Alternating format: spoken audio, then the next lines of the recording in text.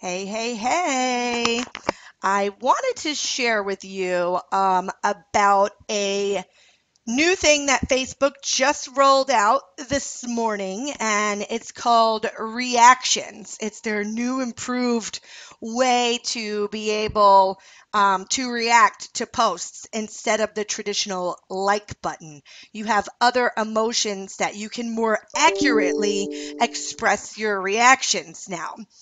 The reason why I'm sharing it with you is because it does have to do with your Facebook ads. There's something you need to be aware of when you're running Facebook ads and how to manage this. So the first thing I'll do is just show you what this is in case you haven't seen it yet. Basically, if you go down your news feed, you'll see a little blue like button here where it used to just be the thumbs up. If you hover over like, it now gives you these options. You can like, love, haha, wow, sad, or angry. So you now have these options to choose from.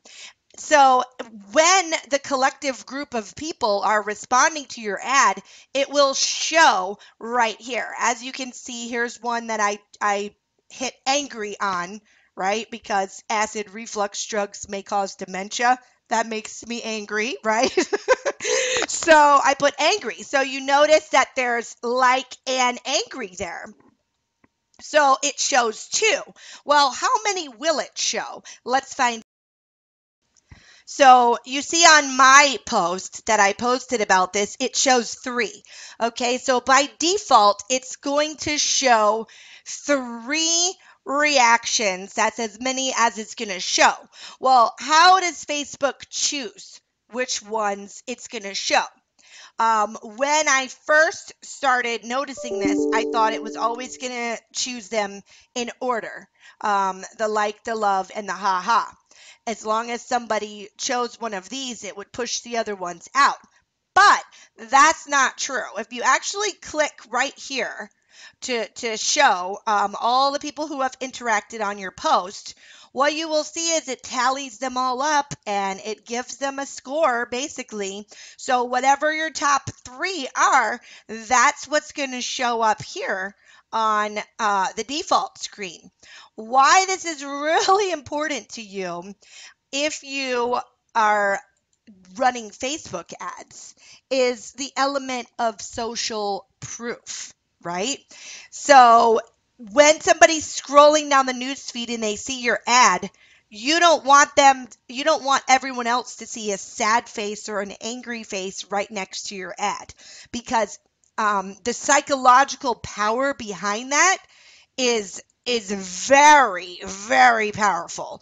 Something that you cannot even imagine. It works with your subconscious, and people will see those emotions that other people used, and they will automatically feel them. Even if they weren't before, or they will start to feel like they should feel that way. So, number one, what you need to do, I'm always preaching to you guys about checking your negative feedback on your ads. This is going to be the same thing. You need to check and make sure that angry and sad reactions are not winning on your ads. Because if they are, they're going to be showing up right here. And if you've got those winning on your ad, you only have two options to manage that. You have where you can get some of your friends or whoever to go on there and click love or like or haha or wow, one of these other ones to kick the other ones out of the running. But that's a lot of work and that's a lot of fabrication that quite frankly you don't really have the time to be doing.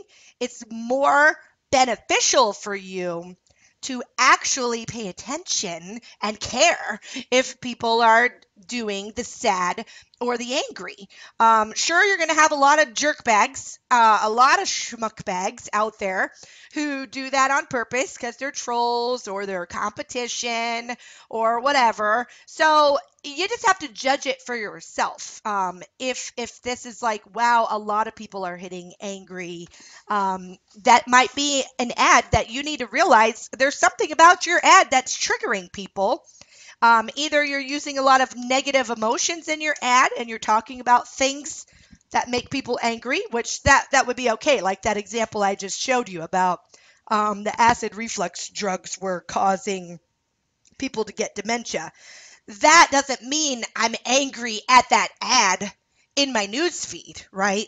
That means that, yeah, you were trying to stir up anger with your post to begin with. You were already trying to make me angry. So the fact that I showed I was angry, that's a good sign. So always take it in context, right? It doesn't necessarily mean that they're angry about the fact that your ad was in their news feed to begin with.